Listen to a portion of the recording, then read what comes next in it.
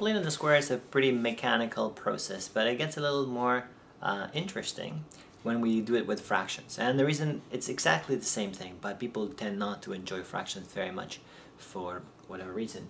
So let me just go through 5 steps of 5 operations we're going to do with the fractions for completing the square. On this side I'm going to show you the simple calculation, and on this side I'm going to be working out an example, but there'll be a video coming right after this which I will go through a number of examples in more detail. Okay, so this is just to give context as to why I'm telling you here to divide. So part 1, divide. What's 7 divided by 2? Well, it's 3.5, but if I wanted in fractions, it's basically just 7 divided by 2, and that's my answer, and that's very simple. If I got 5 divided by 2/3, well, when I divide by a fraction, I actually multiply by the reciprocal. So it would be 5 times 3/2.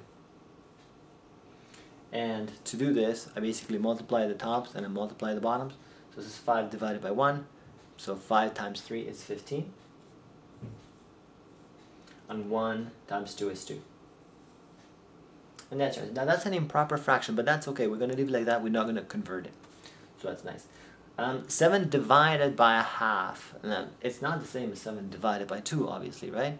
And you'll be maybe surprised when you see that if I divide by a fraction, it's like multiplying by the reciprocal. So 7 times 2/1. Well, 2/1 is just 2, so 7 times 2 is 14. So when you divide by a fraction that's less than 1, you end up with a bigger number.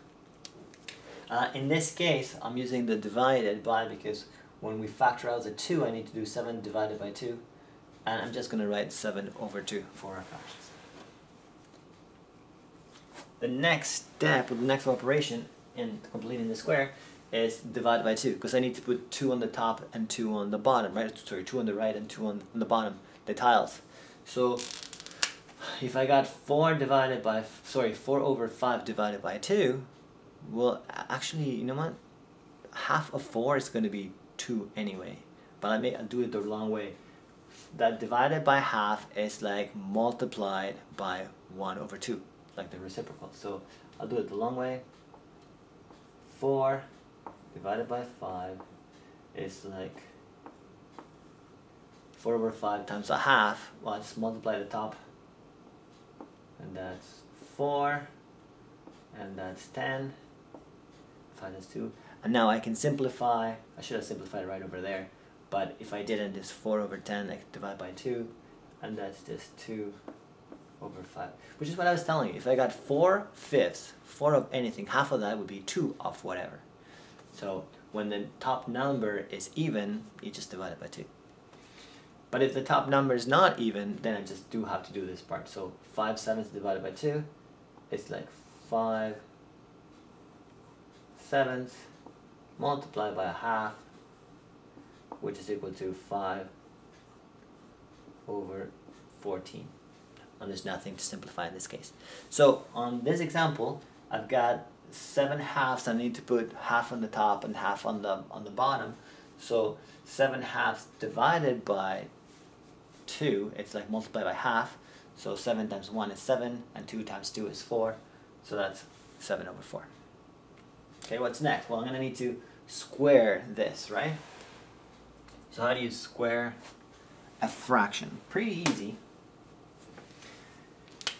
Basically, 3/2 squared is like saying, well, 3 times 2 times 3/2 times 3/2.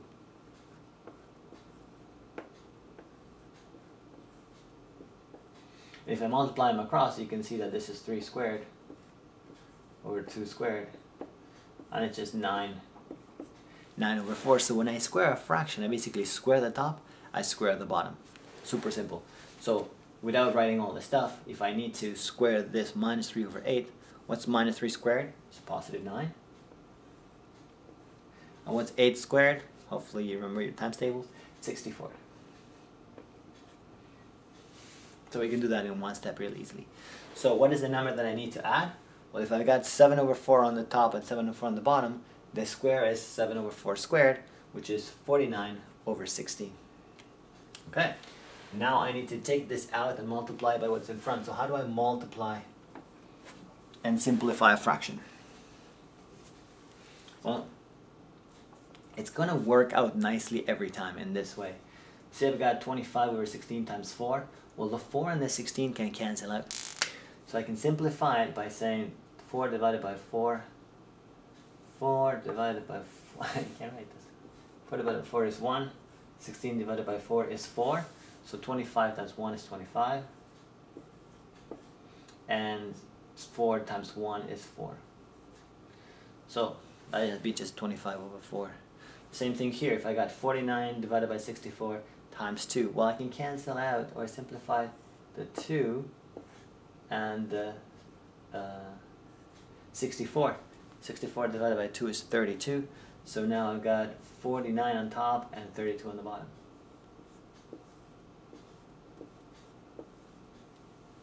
And there it is. So in my example, when I take the 49 to the 16 times 2, basically the 2 is going to simplify with a 16, and the 2 will disappear, and the 16 will become 8. So now I have minus 49 over 8.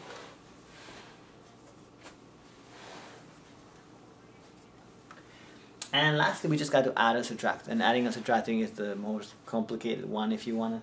We got to get a common denominator, right? So if I got 2/3 plus 2, well, you remember that this is like 2 over 1. So then I want to get 2/3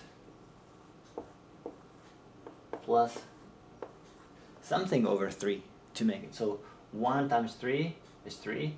2 times 3 is 6. So therefore this is just 8/3. And when we add or subtract, remember the denominators stay the same. We just add the tops. So 8 divided by 7 minus 3, or 8/7 minus 3. Well, I need to write it as 8 over 7 minus something over 7. So there's a 1 underneath. The 1 times 7 makes it to 7, so I got to multiply the top. 21 on the top. Because that's 7 times 3. And then you can tell that 21 divided by 7 is 3, so that's the same thing. And 6 divided by 3 is 2, so you representing the same number. And I just put them together. 8 minus 21 is equal to negative. What's 21? That's 13. I hope so. And over here, the 5, so I got minus 49 over 8 from before, and the 5 I'm going to rewrite it as something over 8. So the bottom multiplied by 8, the top multiplied by 8, 5 times 8 is 40. And then you just put it together.